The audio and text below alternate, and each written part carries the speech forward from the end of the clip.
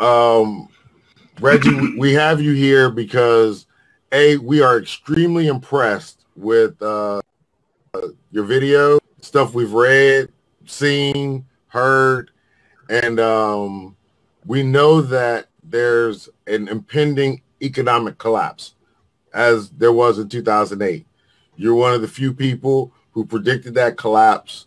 You're one of the few Black folks that predicted that collapse. And so we want to pick your brain, for lack of a better term, see if what we're seeing is what you're seeing, or vice versa. Show us, or tell us some things that you see impending on the horizon. I know that you do a lot of stuff with Bitcoin, and you have way more knowledge than us on Bitcoin. We can spell Bitcoin. So that's as far as our knowledge goes. So on that note, I want to turn this over to you to talk about the socioeconomic boot camp that you're talking about. Okay. Well, we already covered another topic. Yeah. Let's start with my outlook on economy. When you say economic collapse, that's, it's good. It sounds good. Intention, but it's a little dramatic. I say hard. Basically, if you take a ball up in the air, certain contingent of team in economic people who... Hey, Reggie, you're kind of going in and out. I don't know why, but your volume is kind of going in and out. Okay, how's this? Is this better? Yep. It's better. Okay. So, think of a ball.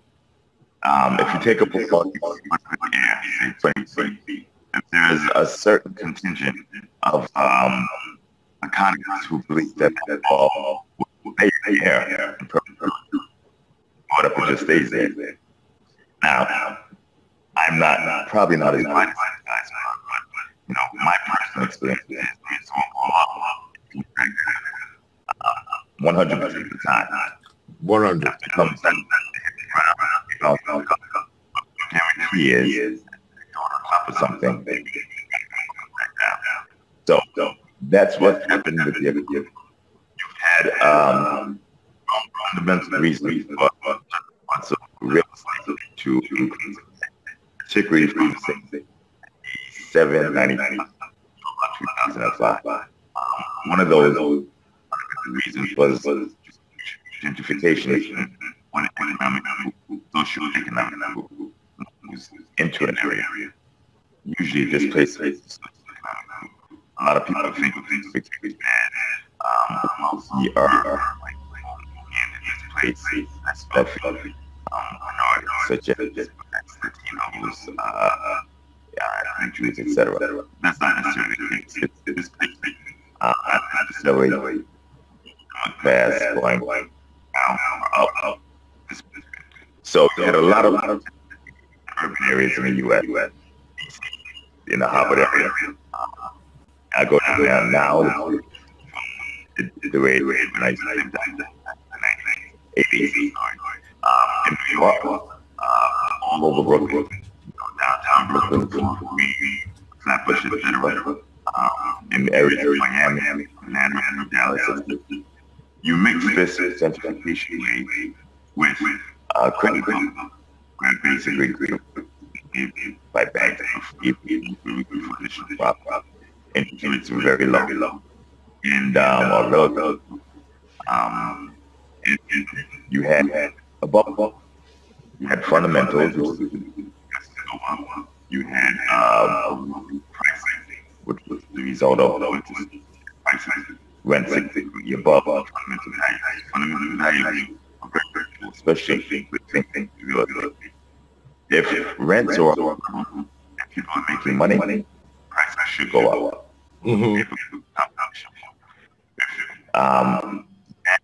Supply should go up.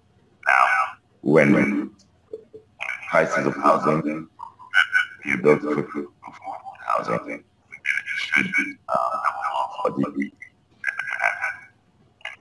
this bubble, everything collapsed.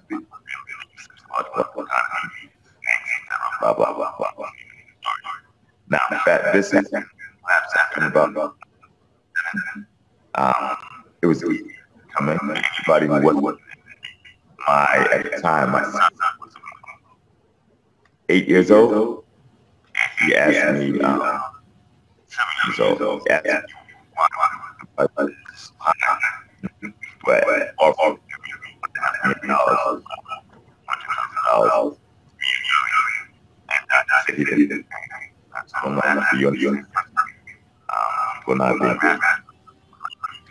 So from 2000 forward, not 60, that's where we are right now. Exact same thing. You still have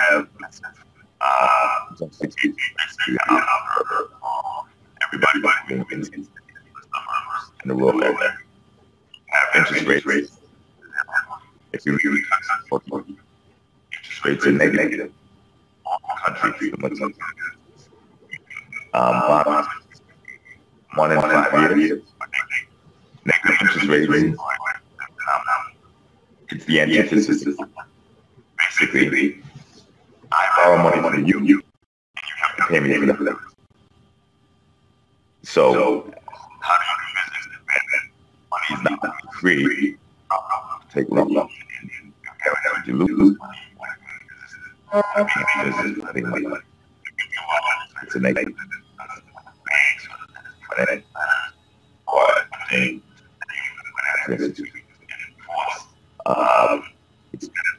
By nationalism. If you're penalized, guaranteed to take a lot, and you spend it, invest it in it. That may or may not be the case.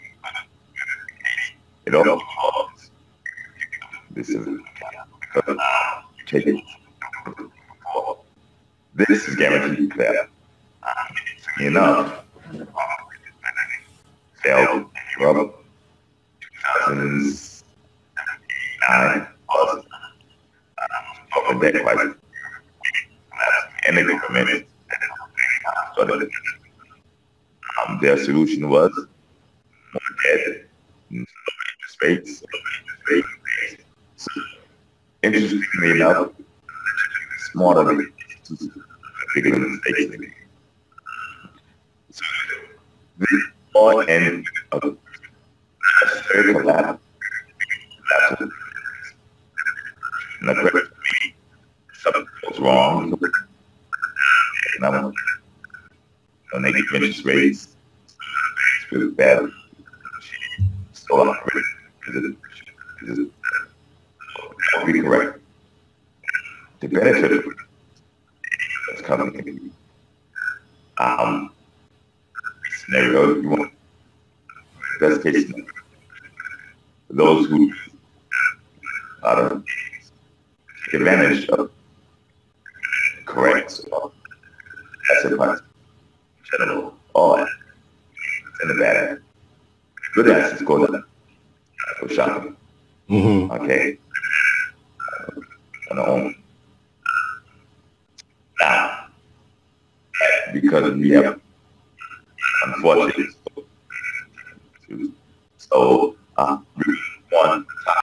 we're losing you again.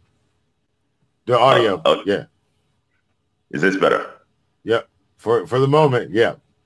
Okay, so the topic of socioeconomic,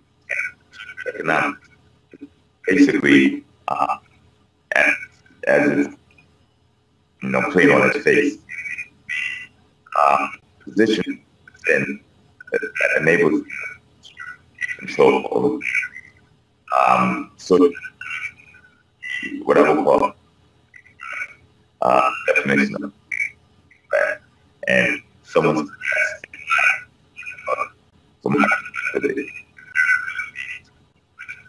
as in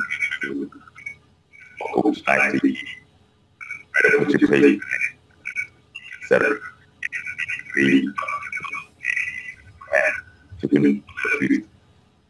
A good economic assets Julie, who friend of a lot of people in that community do not understand. They really believe this class. Money equals that not true is a component, but it's not.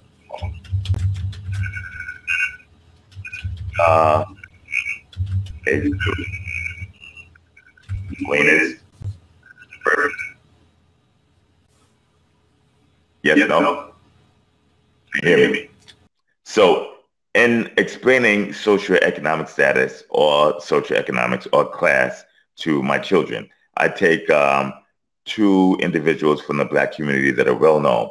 Okay, and a lot of people confuse class or socioeconomic status with money, particularly income. Okay, number one, when you are wealthy, wealthy primarily, especially among truly wealthy people, denotes a lot of equity. In other words, a lot of assets minus a lot of debt. And what you have less is equity. A large amount of equity is wealthy. Those who are not part of the higher socioeconomic strata or the higher class believe that wealth equals income. And that's not true. To give you an example, some of the wealthiest families in this country or in the world actually have very little income, unless you have ongoing concern as a business, as an asset in your family. A lot of the wealth is tied up in real estate, which significant amount of non-producing assets, commodities, gold, diamonds, etc., paintings. This stuff doesn't throw off income, but they're still very wealthy. You can have $500, $600, $700 million, $1 billion in wealth, and especially with very, very low income interest rates right now, you can have the income of somebody who has a blue-collar job, a police officer, etc. But one is significantly more wealthy than the other. Okay, so that's to clarify one misunderstanding or misconception. Another one is that wealth in general, whether it's income or assets minus liabilities, which equals equity, denotes socioeconomic status or class. You know, absolute nonsense. We take Lil Wayne, okay, and I'm a hip hop dude. I love hip hop. You know, grew up in New York. You know, 80s from the beginning, rocking and everything. So I'm true hip hop. I also believe personally hip hop has died off, but you know, what we have now is pop music, but that's a different conversation for another day. Okay, so we have Lil Wayne, popular dude, has to have quite a few $1 million on his belt. Let's assume he's worth 30, 40, 50, $60 million. Okay, let's pick one of those nominally. Okay, at the very least, he should be worth 15 to 20 million. Okay, let's compare him to Barack Obama. Barack Obama has a net worth maybe of about 3 or 4, maybe $8 million. Okay, his income is significantly lower than Lil Wayne's. His net worth is significantly lower than Lil Wayne's. His total assets significantly lower than Lil Wayne's. As a matter of fact, I'm sure if you go on Twitter, he probably has less followers than Lil Wayne, believe it or not. Who do you think has the highest socioeconomic class? By far, Barack Obama. The reason? Barack Obama has significantly more control over his future and destiny than Lil Wayne. As a matter of fact, Barack Obama has significantly more control over the future and destiny of most people on this entire planet. So his socioeconomic status is high, probably the maximum. Any sitting U.S. president, at least until the fall of the republic and or until Trump gets elected, you know, a little side joke, right? Has more socioeconomic standing than probably any other entity or person on the planet. You know, second runners-up would be the chairman of the U.S. Fed, the chairman of the ECB, the Pope, etc. Each and every one of these individuals had less money than Eddie Murphy, than Michael Jordan, than Lil Wayne, Birdman, Jay-Z, etc., Beyonce. Okay, so it takes a whole lot more than money and wealth to gain and attain socioeconomic status.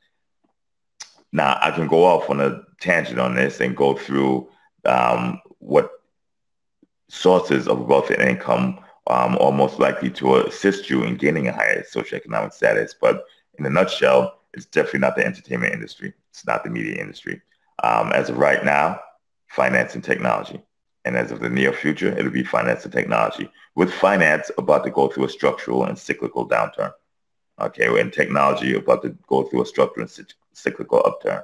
And that brings us on to the next topic of cryptocurrencies, Bitcoin, and blockchain technology. I'll tell you a quick story. I have about 10 more minutes. So I'll tell you a quick story of a technology that came into play. It's been around, the underlying technology, the protocols have been around for a long time, or had been around for a long time. But it started becoming popularized by young, educated white men. And it was a protocol-based platform. When it first came about, when it started becoming used by the young, educated white men demographic, of which I'd say 92% of the users are part of that demographic, it was believed to be a nerd fad for programmers, hackers, users of porn, criminals, etc. And that was true. But be aware that users of porn, nerds, hackers, and criminals are the largest consumers of bleeding edge technology there is. Every technology, Betamax, rubber bands, VHF radio, ham radio, etc. That's what they do. So as it became more and more popular, it started catching on to the mainstream. Investors started pouring in, venture capitalists started pouring in, and the world started relying more and more on this technology. Okay, you fast forward a few years, the entire world relies on this technology. Everybody relies on it. As a matter of fact, those who are born into the technology don't even know life without it. You have to be roughly about our age, maybe a little younger, to even recognize life without it. Now, what is that technology? That technology became popularized in 1993. It's called the internet. That's how we're communicating right now. I doubt if any of you have ever woken up on any day and not used anything that was connected to the internet, a single thing. Okay.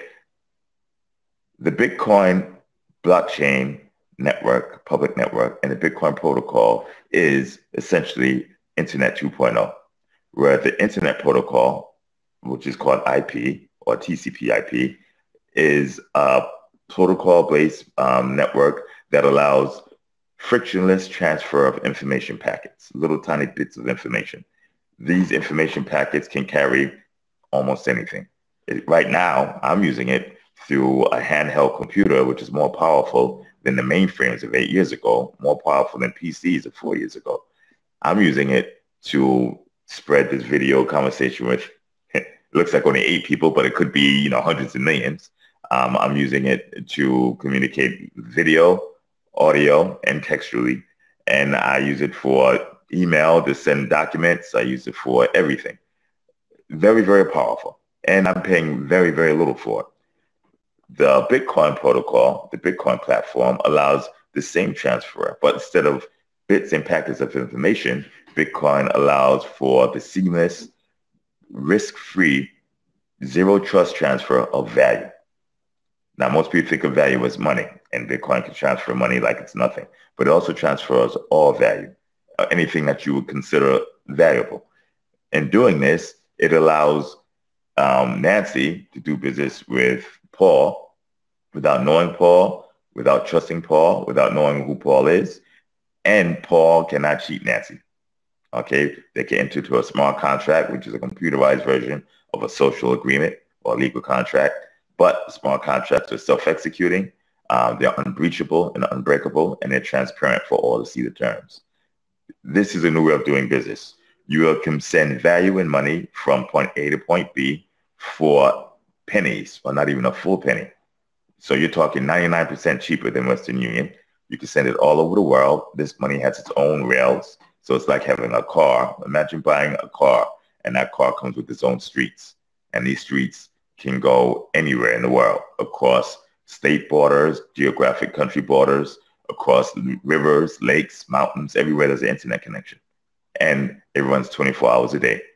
And you don't have to pay for gas. You pay roughly 2 cents for every trip, whether that trip is from here to your next door neighbor's house or from here to the other side of the world. That car can carry any value that you want, whether it's 1 penny or $100 million, all for that same couple of pennies transmission costs.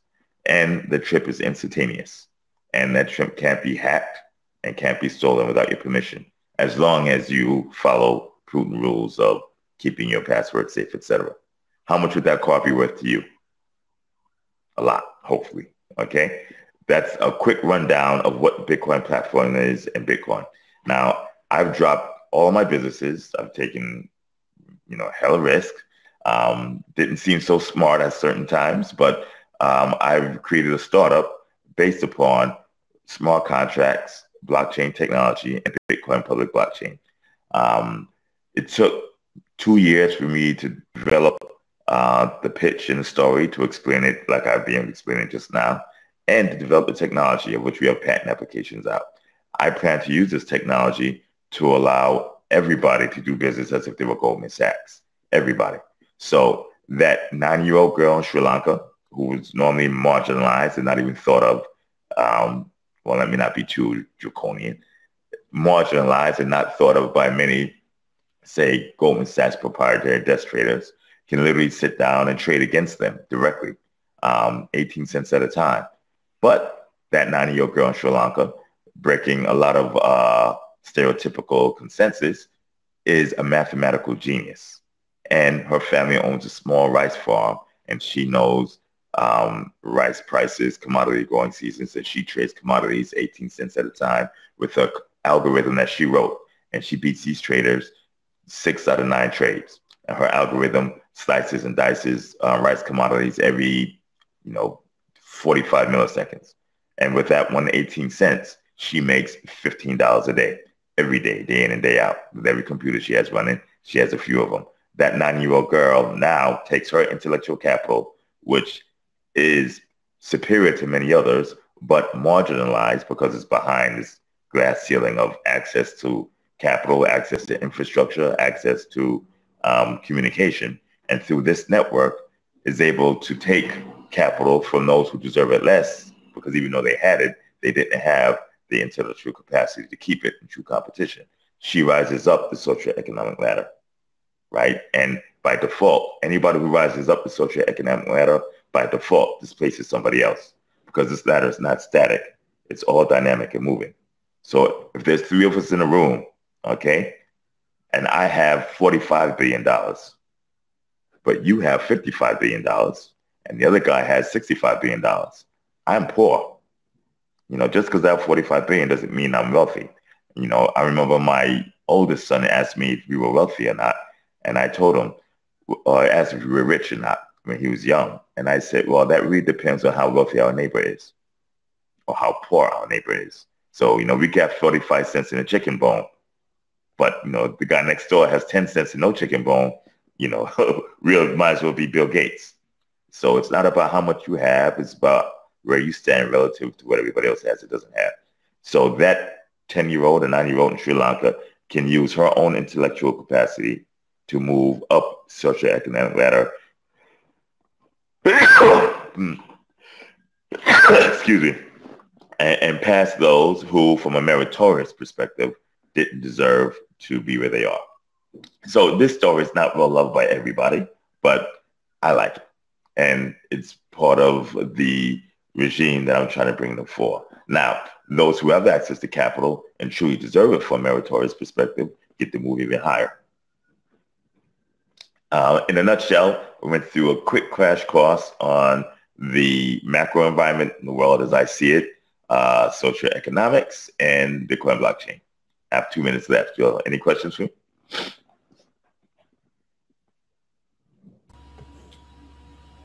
Go ahead, Eric. I know you have a question. Reg, can you? Yeah, go ahead. Well, I see there's a question off to the right from @BMore LLC, and he stated, I'm wondering if that view of constantly comparing ourselves to others leads us to have more of the crab mentality. Just a thought. Your answer. Okay, well, you have to define exactly what a crab mentality is, but before we even get to that definition, society in itself is a comparison to everybody else. You yourself is a comparison to others. You don't know who you are without comparing to others. For instance, are you short or tall? You have no idea. It depends on who I'm standing next to when I decide. to know who you're standing with, you have to compare. You know, a sense of self is relative to everybody else. There's nothing wrong with looking at others, in my opinion. As a matter of fact, you cannot know where you stand without comparison to something else. Is somebody slow or fast? Are they short or tall? You know, are you, dark or light? You know, any characteristic is what it is on its own. But to be judged or measured, it has to be compared to something else. Think of the theory of relativity. Relativity. There we go.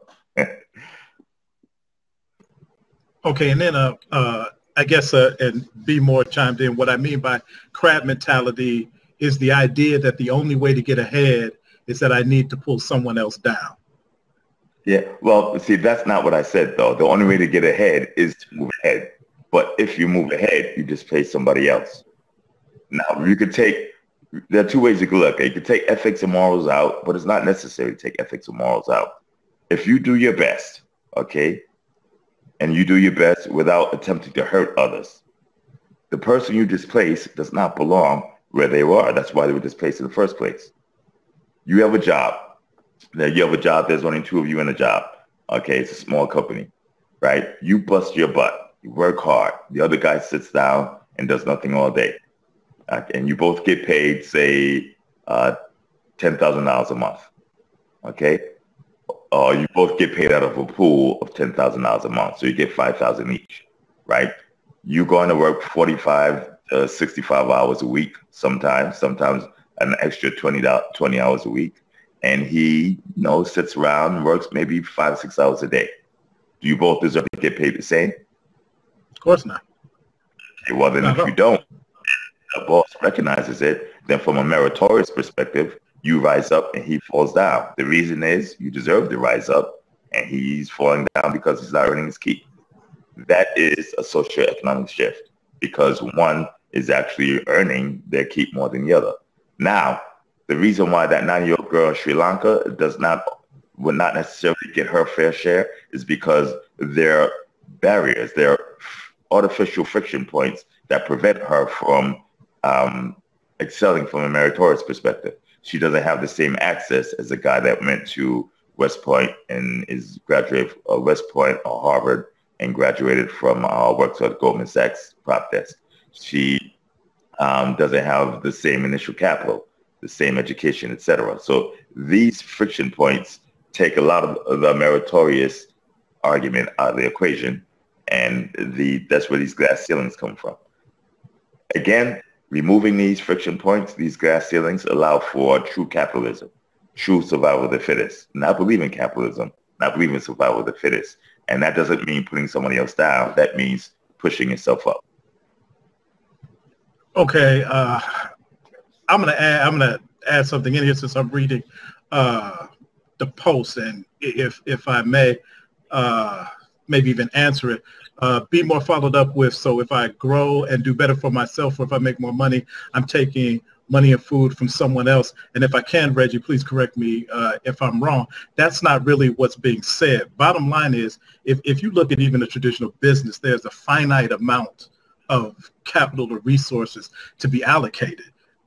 It's only logical that those of us that strive to do more, set ourselves up to do better, not to denigrate someone else, but simply because that is our position and how we move, we would not only expect to be compensated more for that, but that's simply logical in the way of business. As a matter of fact, if you wanted to be truly honest with the definition of capitalism, when it's actually applied where it's supposed to, that's the way it's supposed to go. And then it was followed up with, well, that sounds like social Darwinism, survival of the fittest. Social Darwinism was used to explain and prove Black inferiority. Once again, I disagree with that.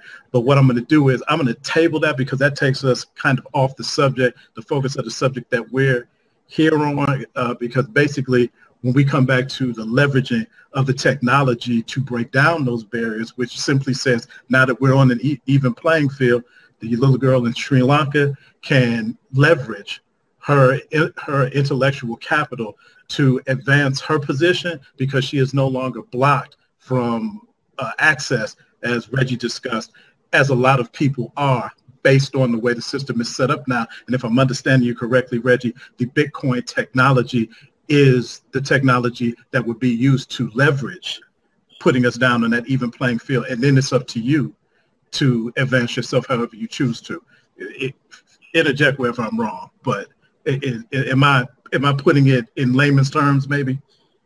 You got it right. Just like the internet has leveled the playing field in communications, where before the internet, you had, before the proliferation, the popular proliferation of the internet, you had bastions of alleged intelligentsia, and they decided what was right, what was wrong, what was fact.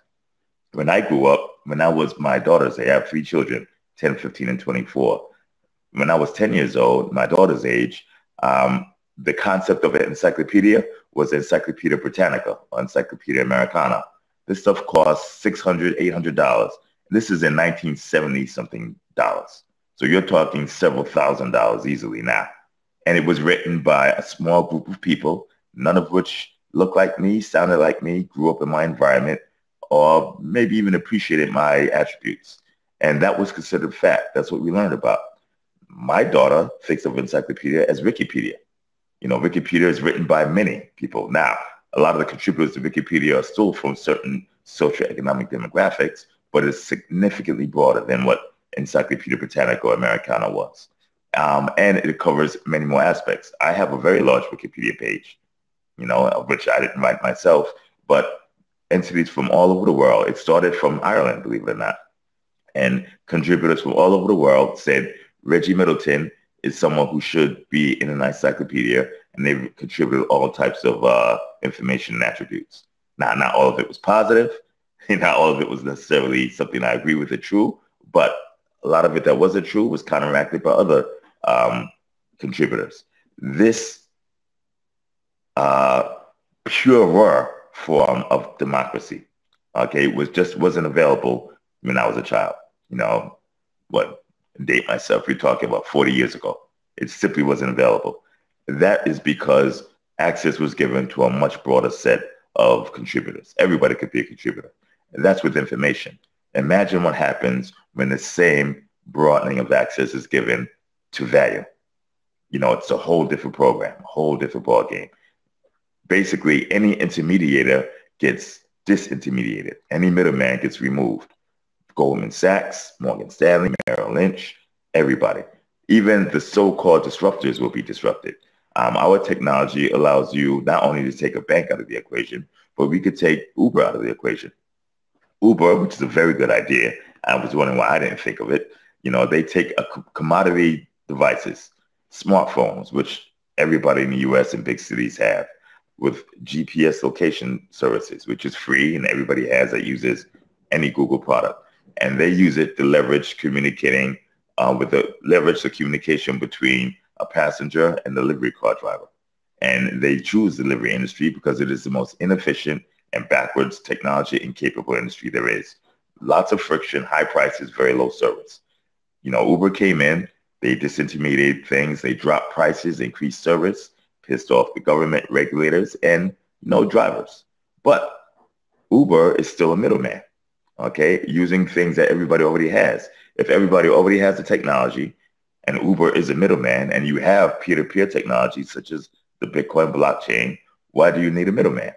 So you use smart contracts and peer-to-peer technology. Now Peter, the driver, can be contacted directly by Paul through the blockchain, and they could agree on a destination and a price with a smart contract in real time. Uber's cut out. And that 30% that Uber takes could be split 15% to the driver, 15% to the passenger. You can also disintermediate Airbnb, Visa, MasterCard, Amazon, eBay. It's a whole new world once people realize what the technology is capable of. And that's our job. We're working on a decent sized funding, over 25 million. If we get that, then I'd say at least 4 or 5 million will go pure education, from large institutions to the grassroots level on up. Education's the key here. Now, with education being the key, and I know you're talking sometime down the, a little bit further down the road. Is there things that we can do now that can educate folks? Because like I said, before we had this conversation, today, we could only spell Bitcoin.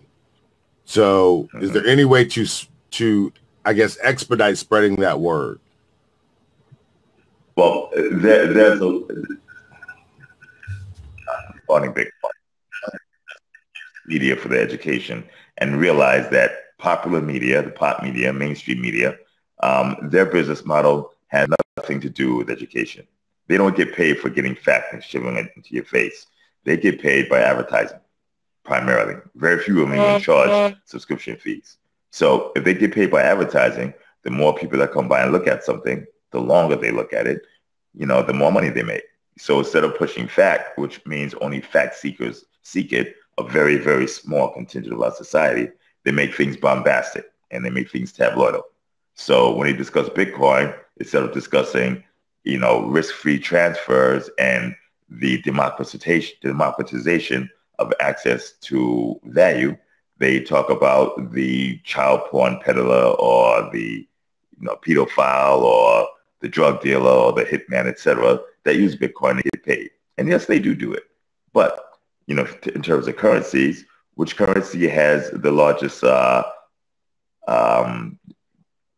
demographic of criminals using it, if you had to take a guess today? That would easily be the dollar. Number two. But talking about number two would probably be the euro. Number three, the yen. Number four, the pound. Number five, the Swiss franc or the Chinese renminbi, yuan.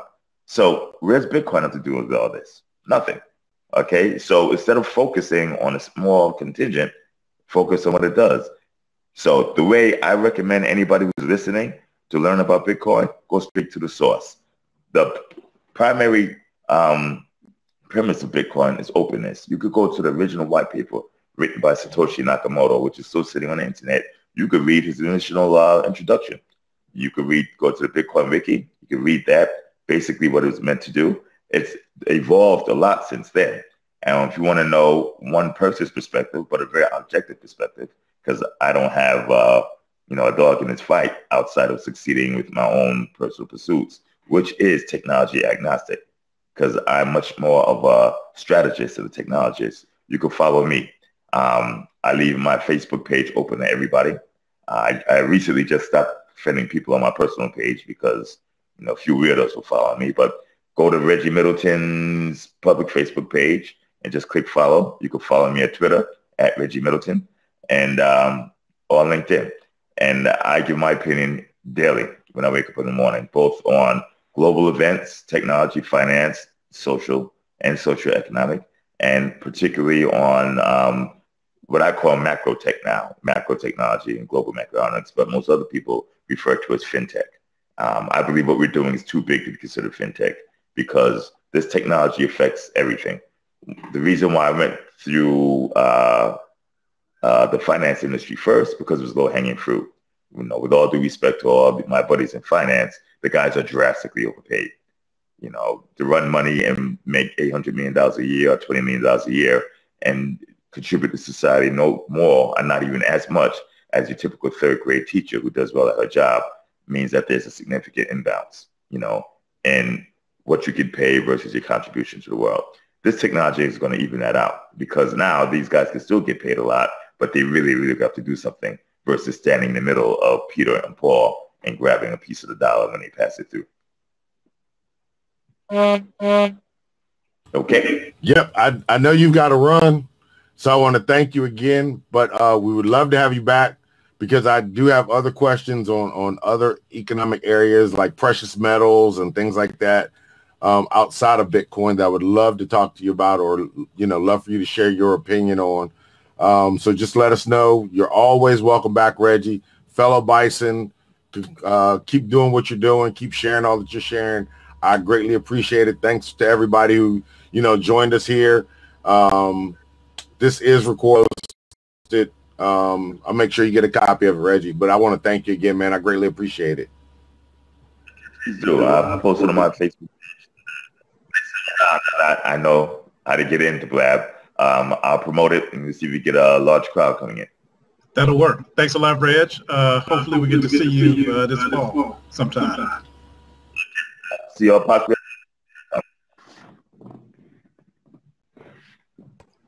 Once again, thank you, everybody. Appreciate it.